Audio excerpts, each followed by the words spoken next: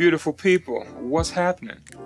I'm Cadenhead, and today I'm going to teach you how to accompany a vocalist.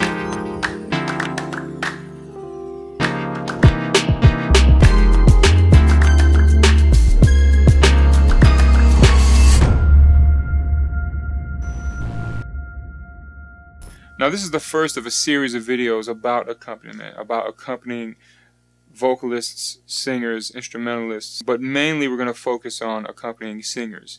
Make sure you stay tuned because later I'm going to get into more detail with some live performances and things as demonstrations. But for now, I'm going to teach you the fundamentals and the basics that I've developed over the last 20 years playing behind singers that'll help you keep a job, fine-tune your skill set, and really I just want to bring to light some things that may not be as well known or as common knowledge.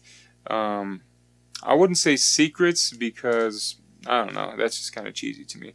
But yeah, these are definitely inside tricks of the trade, if you will, that are going to help you elevate and go to the next level. So in no particular order, because they're all of equal importance.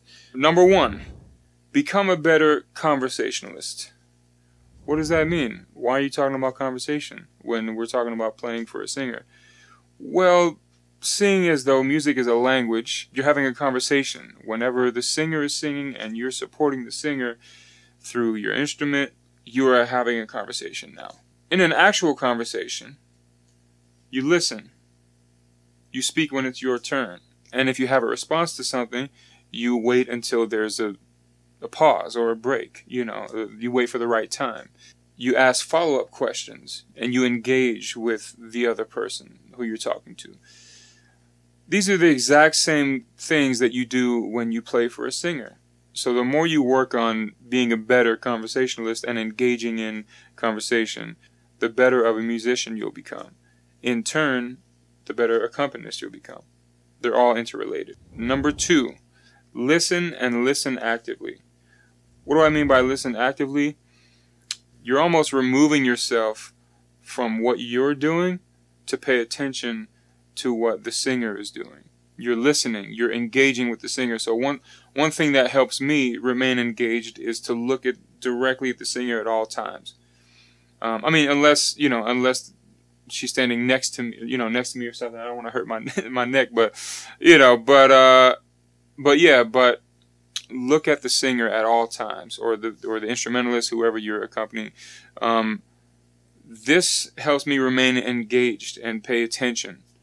The minute you stop paying attention or you check out and think about what you're going to eat after the gig or what groceries you're going to get later or whatever, the minute you check out, the minute you fail to support the singer. You have to remain engaged at all times.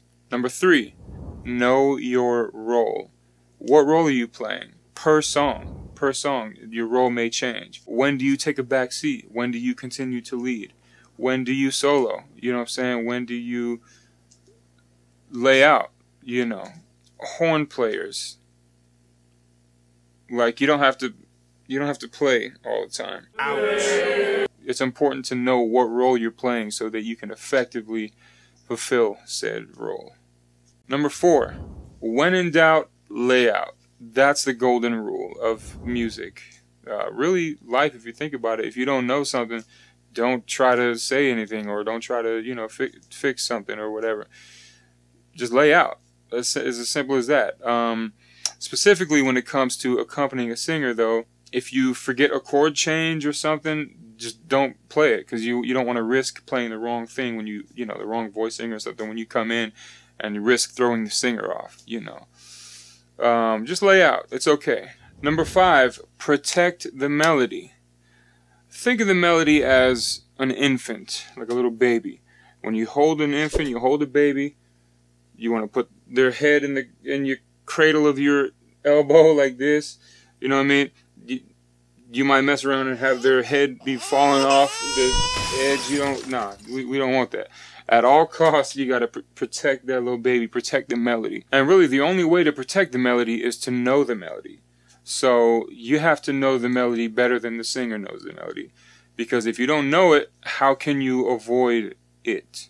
this applies specifically to suspended voicings. Like you don't want to stay on that suspended fourth while the singer is singing the third, you know, and clash and rub.